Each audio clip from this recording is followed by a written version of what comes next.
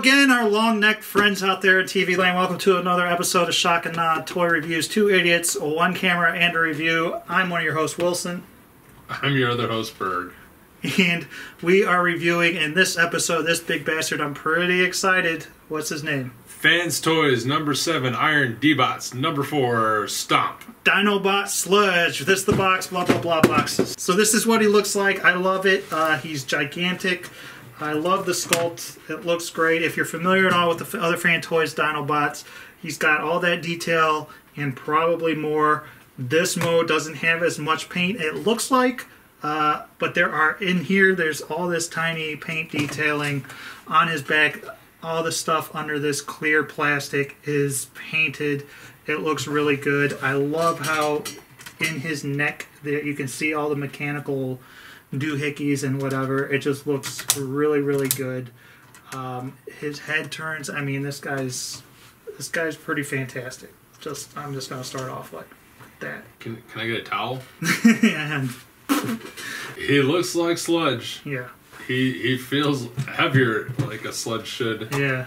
He's awesome. Yeah, if you like the G1 aesthetic, this is your toy. He's got good articulation too. He's got his mouth opens. His little double blast gun flamethrower mouthpiece goes. Crazy ratcheted head. He's got a swivel neck up here. He's got a joint there, so he can do some weird. That looks funky, but yeah. But he can do it. Then he's got another joint here, so you can get super crazy. I'm gonna look underneath myself. Look. He can move his legs out. They got bicep swivel, knees. Doesn't have ankle tilt, but he can move his feet back and forth. But you can split his toes due to transformation. It's pretty neat. Yeah. Back feet don't come out as much. They don't have a swivel, but they do have a double joint, and his toes do bend. Again, no ankle tilt on the bottom. His tail has 2 joints, so you can get some pretty decent side-to-side. It does not move up or down. Let's do a size comparison. For a size comparison, we said he's big. How big, you may ask? Well, here's an official Masterpiece Ironhide next to him. Or better yet, here's 2 cool toys. Oh, I'm sorry. And here he is with 2 of his other Dinobot pals. Slag had to stay home tonight, unfortunately. This is obviously the actual Masterpiece Grimlock. And this is FansToys' Snarl, Sever. They look pretty damn good. They look even better. And there he is in all his pointing glory. Sludge. Yes, everybody. He can point. Yeah. So yeah, he's, again, gigantic, even for these Masterpiece style guys. Well, he is a Dinobot. He is a Dinobot, and he is one of the biggest Dinobots, so he should be. Again, weighty as hell. Yes, transforming him did not displace any of the weight. As for the transformation, it's actually pretty simple. Kind of what you'd expect from FansToys, especially in the leg area, although it can get a little kooky if you're not used to it the first time. But other than that, everything is really cool. The head tucks away real nice in the back here. That's pretty cleaned up real well. Especially for a Dinobot. Yes, I like the paint, the major look of him. I even like the detailing on the inside here of the there's even some paint work wings. in there. Yeah, there's paint and stuff. Again, you got this clear plastic, just like the G1 toy. Yeah, just like the G1 toy, just like you would have seen on Snarl. And everything looks, it's very detailed. A lot of what you'd expect from FansToys. Super got the G1 aesthetic down, but has just enough of the detailing and stuff that you would expect from an awesome toy like this, especially a third-party Masterpiece. Just makes Tatara stuff looks like poo sometimes. Yeah. He's got some up and down a little bit, side to side. Due to transformation, you can get crazy shoulder joint up there. Otherwise, this pops out a little bit, goes 360, bicep, single pivot elbow, swivel wrist. Thumbs are articulated at the joints. Fingers are articulated at each knuckle, so you can point each finger as you want. Ratchety waist. He can kick forward, he can kick back. It is ratcheted, but his legs are so heavy that he can barely hold out. He can kick out. Those aren't ratcheted for some reason, but they still hold fairly well considering. Thigh swivel. You can get about 75, 80 degree knee bend.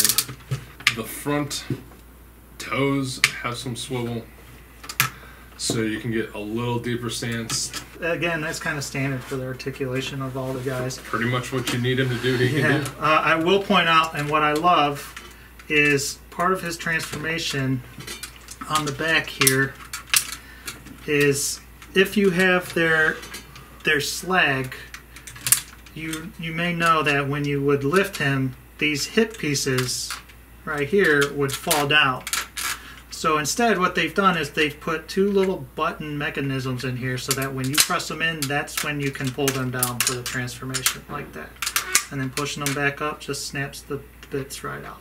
So that was really cool to see. That's awesome. Yeah, it's a really great idea. Glad that they realized that that was a problem with that guy and fixed it on him. I can't wait till they ship you a slag. Yeah. Ass cheeks to fix. Hey everybody, swoop and some ass cheeks. Just if that ends up breaking though, I don't know how I would fix that. That's too technical for me. But let's hope it doesn't. So, as for accessories, he's got a fair amount. Most of them optional. He of course has his sword, which lights up. And I believe he passes the sword masterpiece test. Yeah, he holds the sword like a champ. His gun, on the other hand, his bitchin' gun, looks like this. First of all, yeah, let's talk about the gun.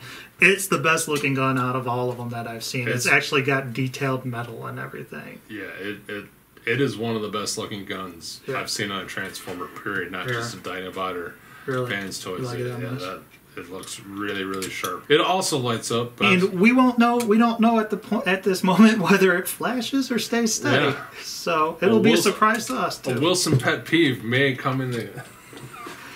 I may have to end up adjusting my score. Everything will have an asterisk after it from now on. As you can see,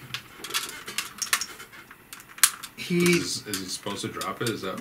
Well, I'm doing the Masterpiece Sideswipe test. Yeah.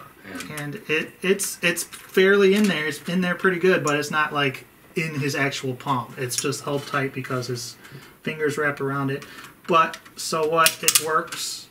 I'm not complaining. And you also get, of course, the option. He comes actually standard with blue eyes. So you get blue eyes for Dinobot mode and blue eyes for the robot mode. I've already switched them out for the red eyes. Because he's a Decepticon. Sure. And then he also comes with two optional faces, or actually three optional faces. One that I put on, it's him screaming angrily. It's his O face. Yeah, it looks great. And then there's two other faces that look almost identical. Yeah.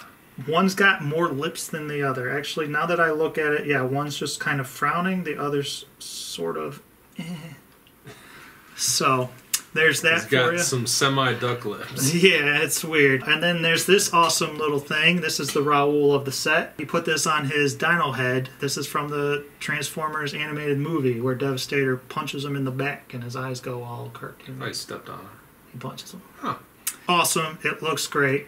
This is 1,000 times better than Raoul. Now you bring it up. And for those of you that were really upset that Snarl, their FansToys Snarl, had that big giant gap in his chest. On the bottom in the robot that you don't see, or Dinobot. Yeah, that you don't see. Well, they give you new pieces for them. That'll cover that up. You do have to switch it out. It looks like there'll be some screws and stuff. I don't care about that. He comes with a screwdriver as well. Perfect. It's great. I like when they actually give you the tools to help you do the thing. So, again, fairly standard. Some cool stuff. So here he is next to the three Dinobots. This is FansToys Snarl. And then this is the actual MP Grimlock. And this Grimlock actually has the lifts on that come with the FansToys Slag. And as you can see, he is still smaller than these two. I don't have a problem with it personally. I would actually kind of imagine this guy be the biggest of them.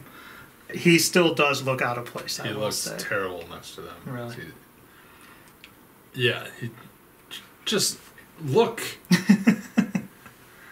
I don't know, maybe... How is he the leader? How is he King Grimlock?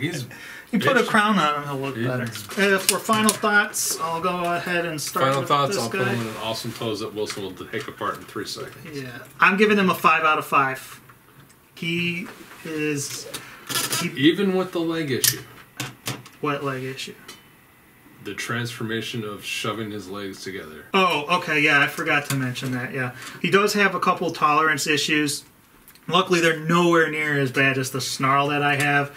Like, his wrists are really no problems there. This is good, and actually, I took the head off and tightened it even more, but it was fine before. The main concern and problem I have with him is during transformation, you're supposed to pull his legs down. And I'll be damned if they aren't one of the hardest fucking things I've had to do. The right one especially is scary, the amount of force you have to pull with it. That aside, it still doesn't bother me that much. Having transformed it and know how much force I have to put on it, I know now that I'm fairly comfortable that it will at least loosen up, and I know that it probably won't break. But yeah, he's getting a 5 out of 5. He doesn't have as many tolerance issues. The stuff he holds well. He looks awesome. He's gigantic. I love the accessories. I really dig the eyes. They look great on him. I can't wait to take a picture of him with Devastator. My set of Dinobots is finally complete. I'm going to give him a 3.5. Oh my god. This guy's a 4 easy. At least, but fair enough. Go on. I don't like his chest is like just this section. The shape, you mean? The whole red section is like compared to the rest of him and compared to Snarl is boring. I'm more afraid of the leg thing than Wilson is because I was here watching him go. And that was my second time doing it too. So. Yeah, I don't know. He doesn't do it for me. I love that he's like. He's heavy, and I love that he's big and bulky, but he just... You think it's just because it's Sludge? I totally love my Fans Project Sludge. He's, okay. I guess he's 2 G1 for me. If this is the aesthetic you're going for, this is an amazing toy. He's a totally 5 in that regard. But just for me, it just... I don't know, it's missing something. Okay, fair enough. I understand that. I think Berg needs a nap. And to wake up and with a fresh set of eyes so he isn't crazy. But you know what? Opinions, that's the one thing you're entitled to. They're like assholes. Everyone's got one, right? So let us know what you think. Do you agree with me? Do you agree with him? Do you hate us both? Did you sit through this whole review? Let us know. We did. You can follow me on Twitter at Scabs. You can follow Mr. Rick at Raggy Foe Smasher. And at Shocknaza, and then the Facebook page. It's all going to be down here. There's links. There's everything in the show notes. Until then, we love you. Goodbye.